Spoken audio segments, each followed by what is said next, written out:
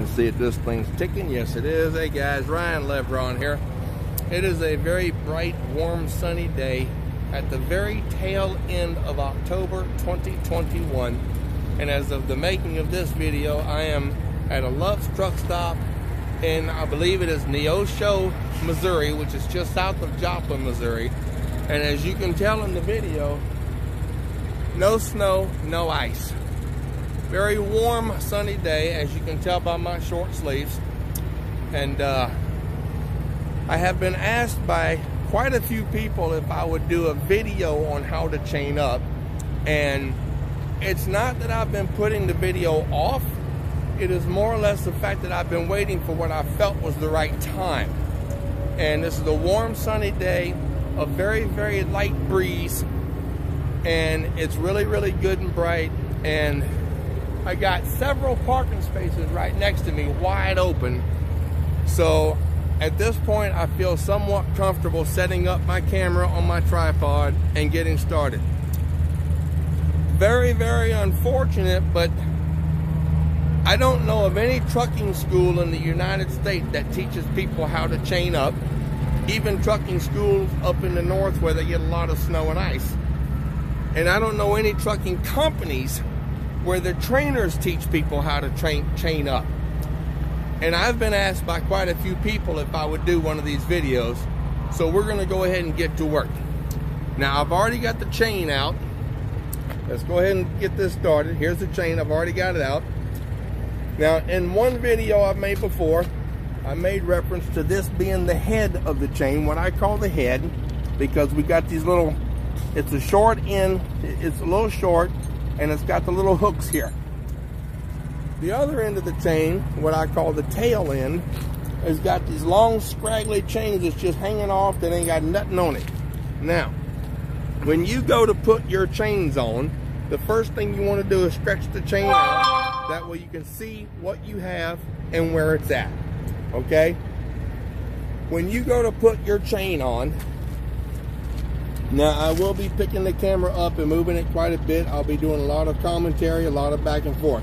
When you go to put your chain on, you want to make sure these knuckles right here are facing outside the rubber. You do not want to put your chain where these knuckles are digging into the rubber, because once you tighten your chain down, it could cause tire damage. And if you have a problem with the tire and it blows out on the middle of climbing a mountain pass, you're going to have some major issues. Now, once we get this chain on top of this tire, like I said a moment ago, now I was told that these were called dog paws. I personally just call them claws. You call them what you want. But we're going to put this chain on in such a way to where these claws are facing the outside.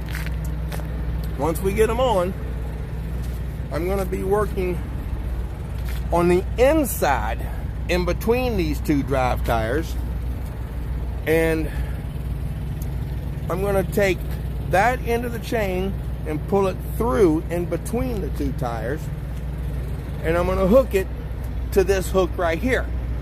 So this hook right here is going to be grabbing that chain over there. And we're going to do that to the inside the drives first. And we're going to catch it, and then we're going to come to the outside and do the same thing. So let me go ahead and put the tripod down, get that started, and then we'll go again.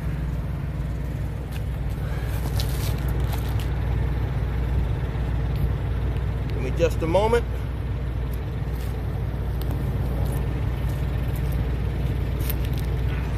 Just a moment.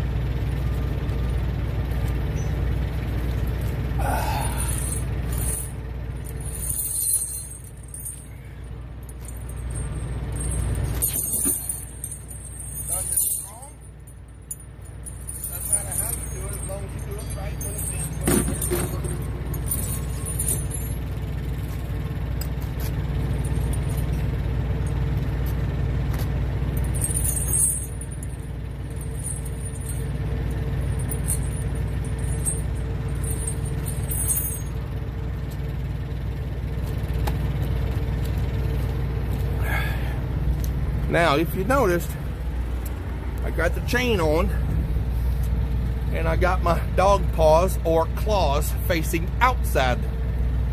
And if you notice, I got the swivels on the outside where I can get to them. If you put the chain on and these swivels are on the inside the drive tire, you're not going to be able to chain up properly, okay? I should have mentioned that before I threw the chain on, and I apologize for that. But you always want these claws to be facing outside, and you always want your swivel knuckles to be on the outside. That way you can get to them. Now, I'm going to reach in with this tool right here. This tool right here. Right here. What I call a fifth wheel puller. It's actually designed to go in here and grab that fifth wheel pin and pull the fifth wheel loose. But I also use it for chaining up. You can get those at almost any truck stop. It's a fifth wheel puller, and that little hook right there comes in so handy for chaining up. So what I'm going to do now, I'm going to get in between these two tires, crawl up in a little bit. I'm looking for this chain right here, but on the inside. I'm going to pull it as far as I can, and then I'm going to hook it to this hook right here, but on the other side. Give me just a moment. I'll do that. I'll come right back to you.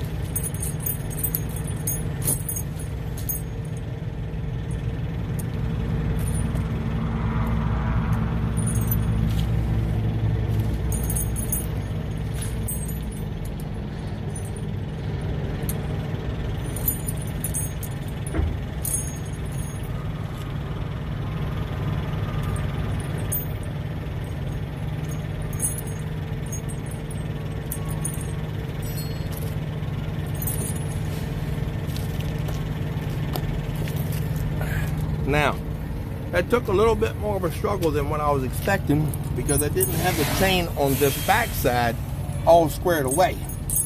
But now that I do, what we're gonna do now,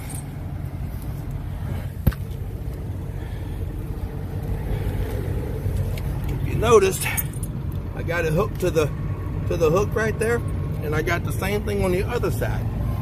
Now, I don't know if you guys noticed, but I fought the inside first because, quite frankly, that's the hardest side to do. And I've done my hardest side first. That way when I come on the outside, the main fight is closest to me. Now what we got to do, move the truck forward a little bit so we can get all that loose part on top.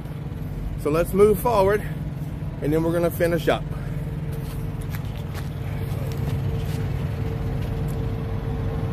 We'll move the whole truck forward a little bit. Well, what the goal here is to put this loose part up here to where we can make readjustments.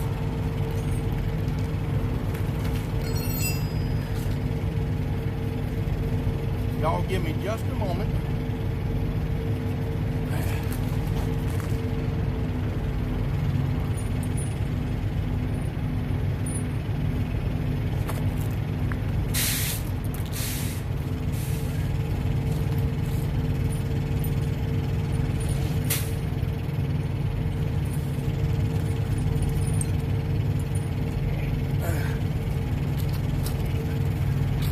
Give me just a moment. We got to move the truck up a little bit.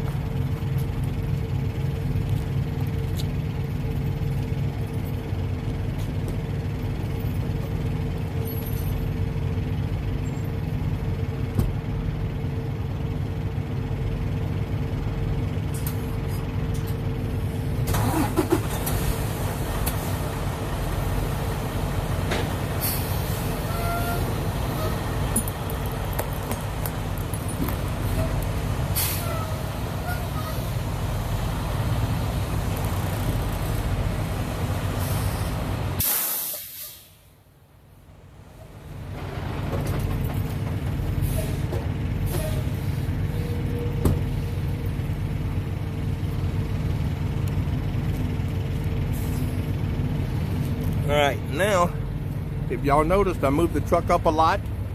Now, see all that slack in the chain? This part right here wasn't the bottom.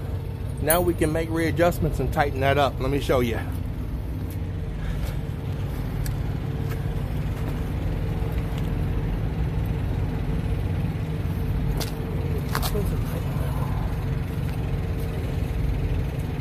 We're going to start on the inside.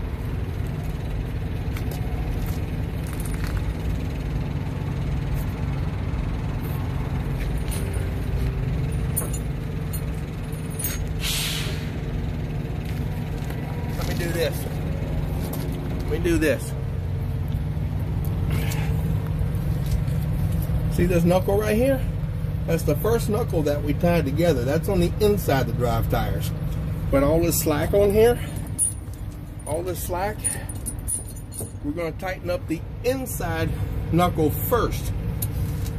And that way it puts the fight on the outside where we are.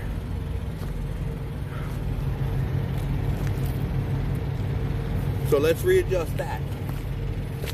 And then we'll move to the outside.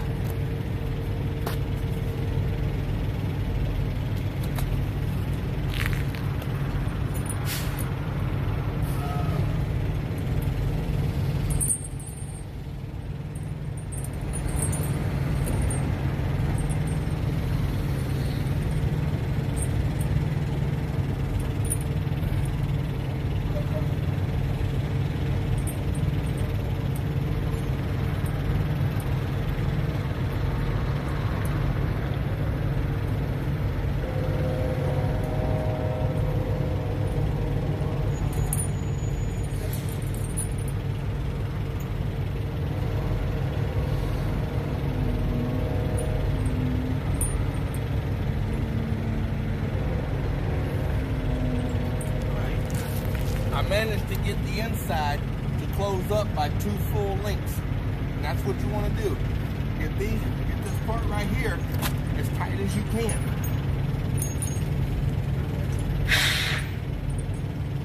We're going to try to close this up by 1 link. And we did it.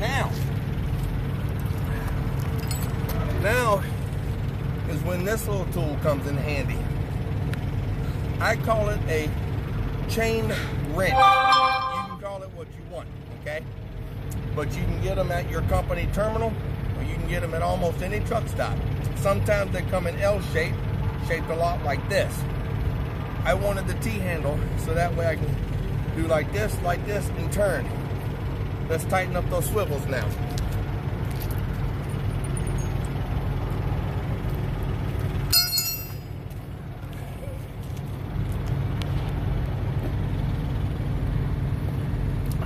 All right, good. I need to make sure y'all getting a good view of this. We're going to, let me bring the camera in a little closer. Y'all need to watch. Let's tighten up those swivels. These swivels right here.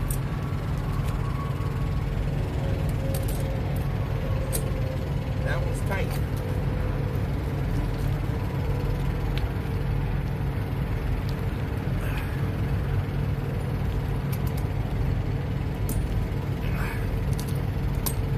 That one's tight. That one right here.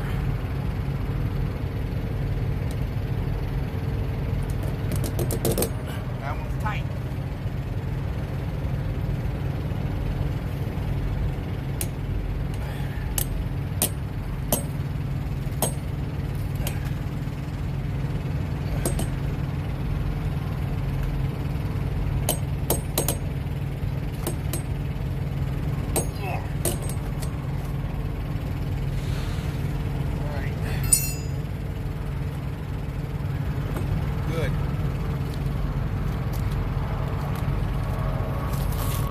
If y'all notice,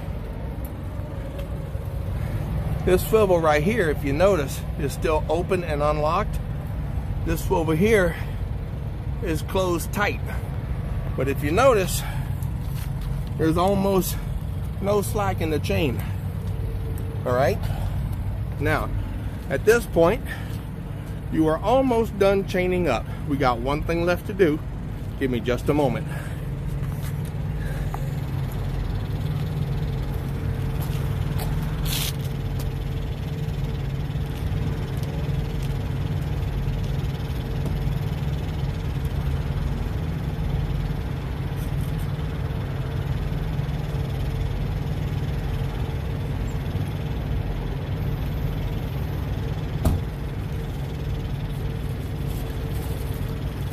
Now,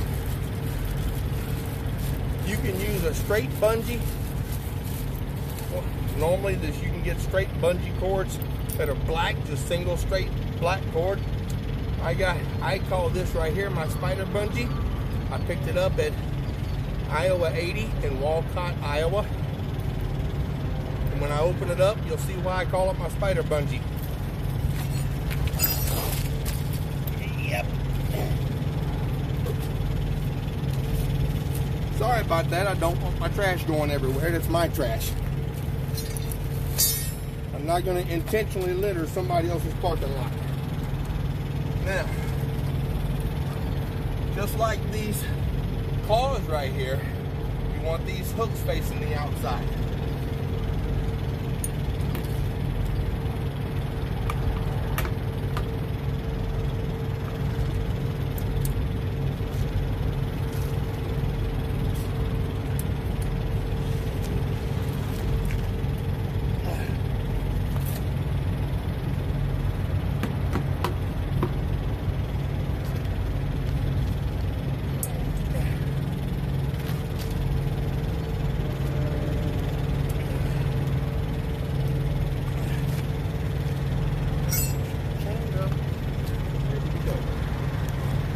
Now, guys and gals, that is 100% officially chained up and ready to go. Just under 20 minutes to do this, and half of that was spent talking in this video and leading commentary. So, my advice to everybody, do not wait until you're in the middle of the core of winter on a mountain pass, and the sign is lit up saying truckers must chain, to make that your very first experience chaining up. My advice: pick a warm, sunny day like today, breezy, wind, whatever, doesn't matter. Practice chaining up. Just now saw me do it. Normally, as a rule, I'll tell you this, the very first time I ever chained up, it took me 2.5 hours to put on 2 sets of chains. I didn't know what I was doing. Very young, never been taught. Very young in the art of chaining, let me put it that way. Never been taught how to chain up. My trainer never taught me how to chain up. No company I was ever with taught me how to chain up. I was blindsided by it.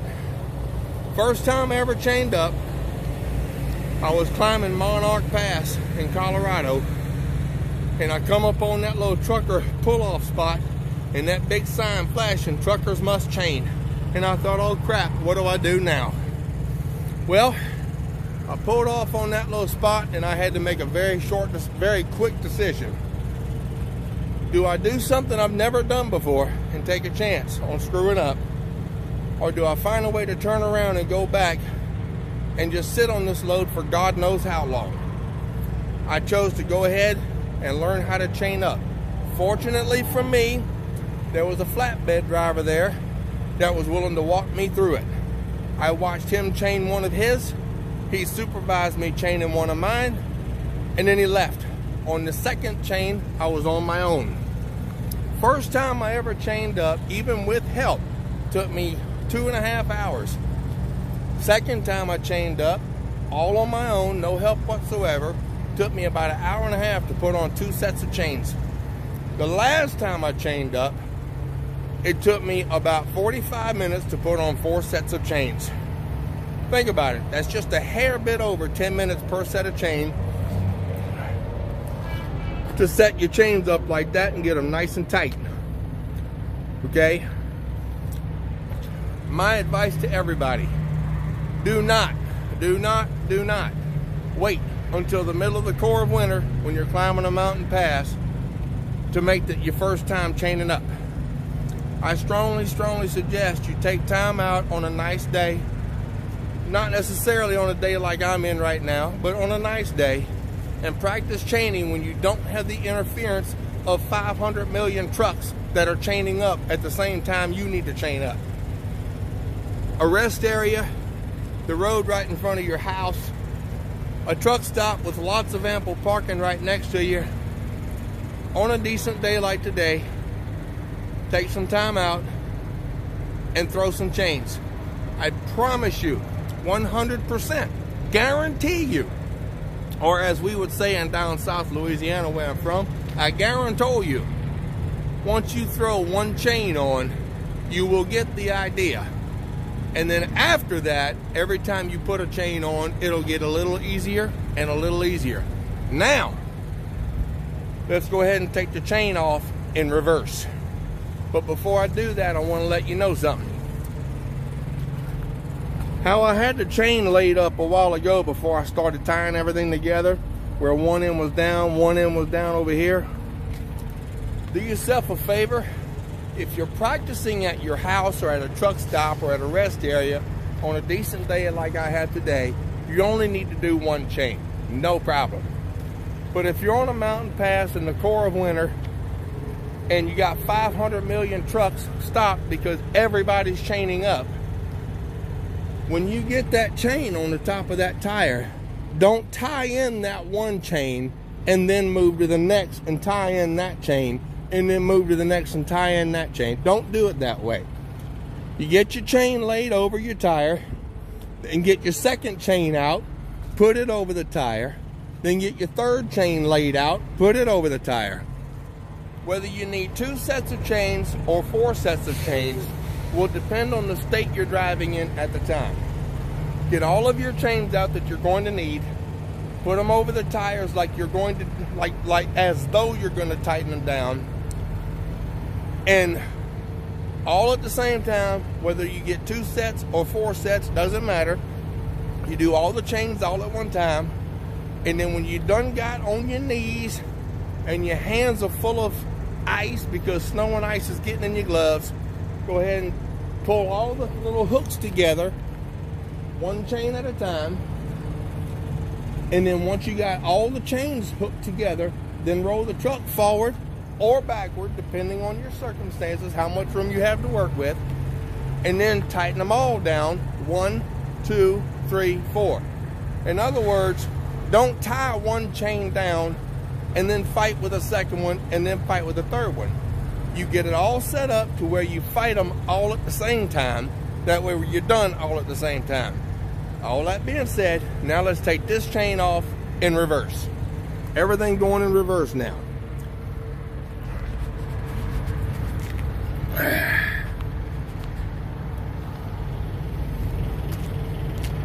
First thing we're going to do is take my spider bungee off, because that's the last thing that went on.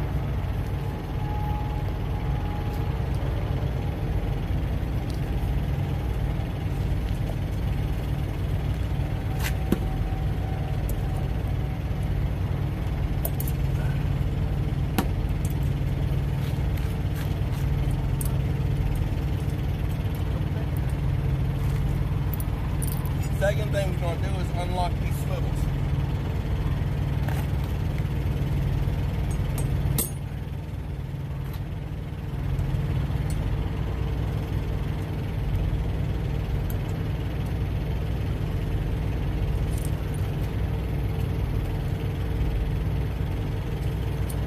Right.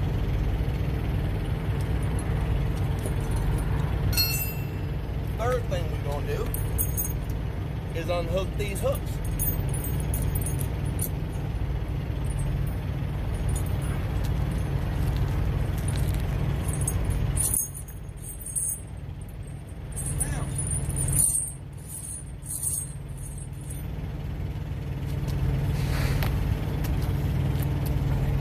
Now guys and gals, this is also a very important step.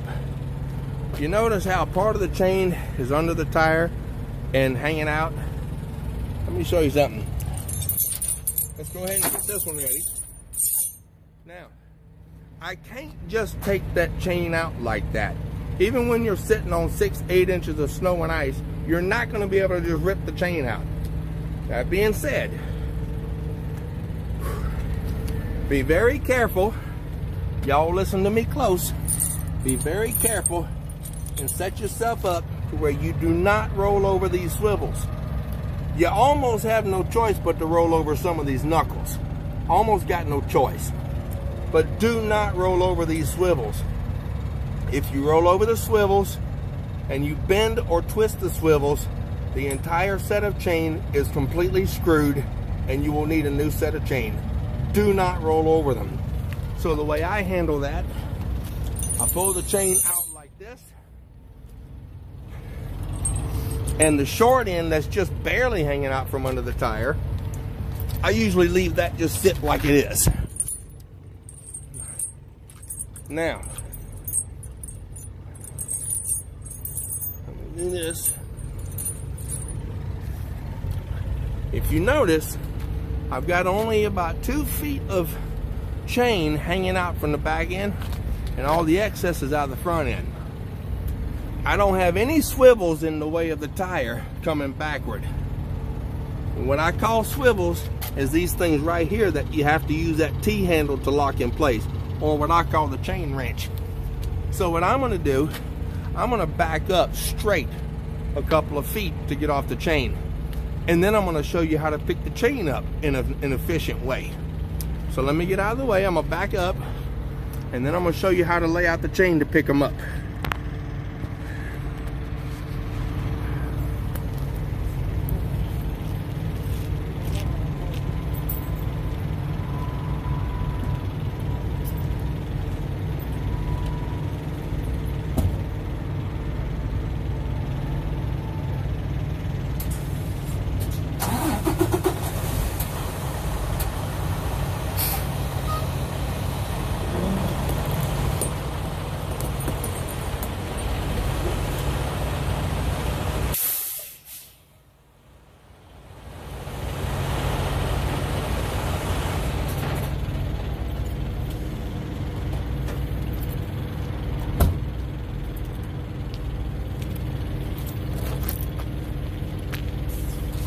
All right. Sometimes you may not be able to go backwards to roll off of it like that. Sometimes you may have to go forward to roll off of them like that. It all depends on the situation you're in when you're up on that mountain pass and you got a million trucks surrounding you trying to do the same thing you're doing. But right now, I'm going to show you, we're going to stretch the chains out, and I'm going to show you an efficient way of storing up your chain for another use. Now, as far as storing your chain up later on for an efficient use, I'm not going to be able to show you a full detailed shot of that because, quite frankly, I don't have anybody holding the camera for me. But if you want to see a full detailed video of storing your chain up in an efficient manner to where it's efficient and looks good, I do have another video concerning exactly the same subject on that in one of my very first videos ever on my channel. So if you're new to my channel, just scroll back as far as you can and you'll find that efficient way of storing chains video in there. In the meantime, let me stretch these chains out and give you a quick rundown of how I store the chains up. A very efficient way, and it makes it very easy to get to the chains the next time.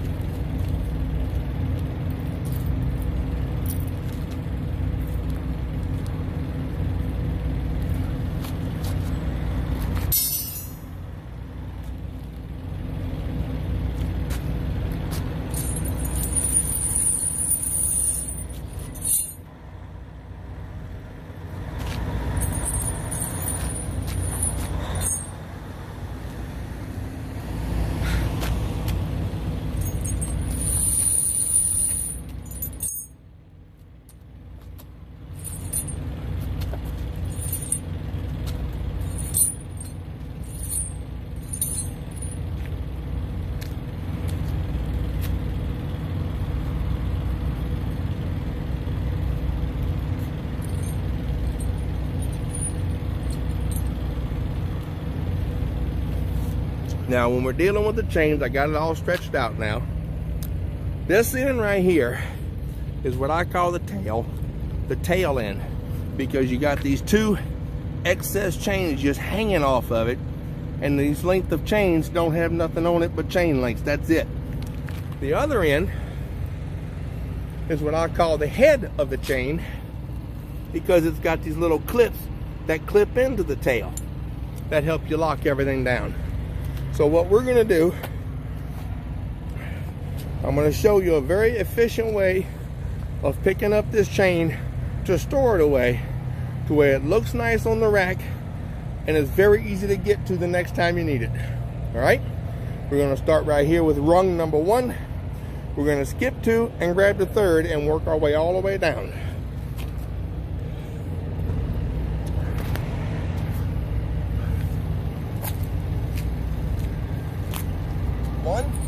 One, two, three. 1, 2, 3. 1, 2, 3. 1, 2, 3. Boom. Done.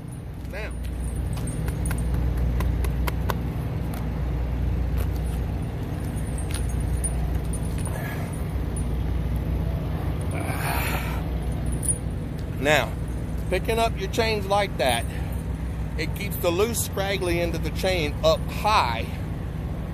And by the time you put it on the rack, let's go around, look at the rack, and I'll show you what I'm talking about.